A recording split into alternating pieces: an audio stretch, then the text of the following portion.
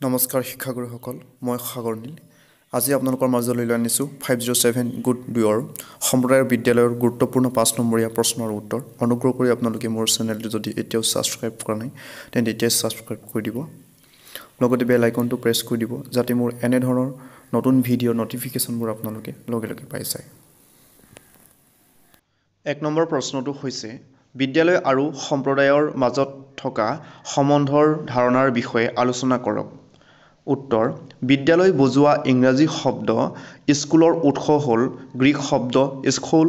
ইয়াৰ অৰ্থ জিৰণি, দৰ্শন অথবা ভাষণ দিয়া স্থান। সম্প্ৰদায় বুজোৱা ইংৰাজী শব্দ কমিউনিটিৰ উৎস হ'ল দুটা, লেটিন শব্দ কম আৰু মিউনিছ। ইয়াৰ অৰ্থ ক্ৰমে একেলগে আৰু সেৱা কৰা, অৰ্থাৎ যুটীয়াভাৱে। ইয়াৰ অৰ্থ হ'ল একেলগে সেৱা কৰা, টু চাৰ্ভ টুগেডাৰ। কিন্তু বৰ্তমান বিদ্যালয়ৰ অৰ্থ সলনি হৈছে। বিদ্যালয় হ'ল এনে এক স্থান য'ত সৰু ল'ৰা-ছোৱালী পঢ়া আৰু লিখাৰ আনুষ্ঠানিক প্ৰশিক্ষণ দিয়া হয়।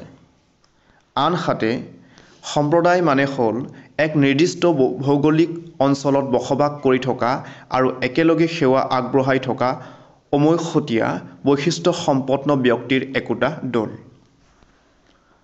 আধুনিক শিক্ষাত বিদ্যালয়ক এখন বিশেষ সমাজ অথবা এটা বিশেষ সম্প্ৰদায় বুলি বৰ্ণনা কৰা হয়। ইয়াক এখন ক্ষুদ্ৰাকৃতিৰ সমাজ অথবা ক্ৰমাৎ গঢ় ল'বলৈ ধৰা এখন সমাজ বুলিও কোৱা হয়। প্ৰকৃতাৰ্থত বিদ্যালয় এখনৰ লক্ষ্য সম্পূৰ্ণৰূপে সমাজ অথবা সম্প্ৰদায়ৰ লক্ষ্যৰ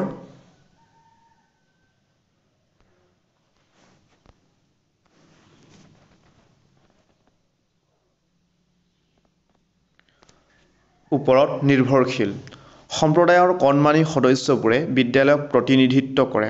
বিদ্যালয়ৰ লক্ষ্য হ'ল এই কণমানিহঁতক বৃহৎ সমাজৰ সৈতে খাপ খাব পৰা আৰু কাৰ্যদক্ষ কৰি গঢ়ি তোলা, অৰ্থাৎ সম্প্ৰদায়ৰ আশা-আকাংক্ষাবোৰক বিদ্যালয়ে বাস্তৱত ৰূপায়িত কৰে।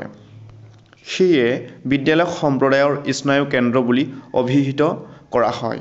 বিদ্যালয়ে সমাজৰ উঠি অহা প্ৰজন্মক প্ৰশিক্ষণ আৰু শিক্ষাদান কৰাৰ দায়িত্ব গ্ৰহণ কৰি সম্প্ৰদায়ৰ পূৰ্ণাংগ সদস্য হিচাপে তেওঁলোকৰ সম্ভাৱনীয়তাবোৰক বিকশাই তোলে। 2 নম্বৰ প্ৰশ্নটো হৈছে বিদ্যালয় আৰু সম্প্ৰদায়ৰ সম্পৰ্ক কেনেধৰণৰ? উত্তৰ: বিদ্যালয়ে সামাজিক জীৱনৰ পৰা বিচ্ছিন্ন হৈ কাম কৰিব নোৱাৰে। সম্প্ৰদায়ে নিজৰ প্ৰয়োজনীয়তা পূৰণ কৰিবলৈ আৰু ভৱিষ্যত নাগৰিকসকলক প্ৰশিক্ষণ দিবলৈ বিদ্যালয় স্থাপন কৰে।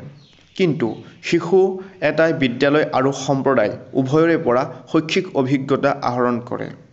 সেয়ে কোনো সংঘাতৰ সৃষ্টি হ'বলৈ নিদিয়াকৈ ভৱিষ্যত নাগৰিকৰ স্বাৰ্থত বিদ্যালয় আৰু সম্প্ৰদায়ে ঘনিষ্ঠ সমন্বয় ৰক্ষা কৰি কাম কৰি যোৱা উচিত। 1 নম্বৰ: সম্প্ৰদায়ে লক্ষ্য উদ্দেশ্য নিৰ্ধাৰণ কৰে আৰু বিদ্যালয়ে এই লক্ষ্য উদ্দেশ্যক বাস্তৱত পৰিণত কৰে। 2 নম্বৰ: কেৱল এটা উন্নত আৰু প্ৰগতিশীল সম্প্ৰদায়েহে এখন ভাল বিদ্যালয় গঢ়ি তুলিব পাৰে। 3 নম্বৰ: বিদ্যালয়ক সমাজ পৰিৱৰ্তনৰ এক অভিকৰণ বুলি গণ্য কৰা হয়, কাৰণ বিদ্যালয় শিক্ষাৰ জৰিয়তেহে সমাজৰ গতিশীলতা সম্ভৱপৰ হয়। 4 নম্বৰ: উন্নত বিদ্যালয় শিক্ষাই সমাজৰ প্ৰগতি দ্ৰুত কৰি তোলে। 5 নম্বৰ: বিদ্যালয় হ'ল সম্প্ৰদায়ৰ স্নায়ুকেন্দ্ৰ।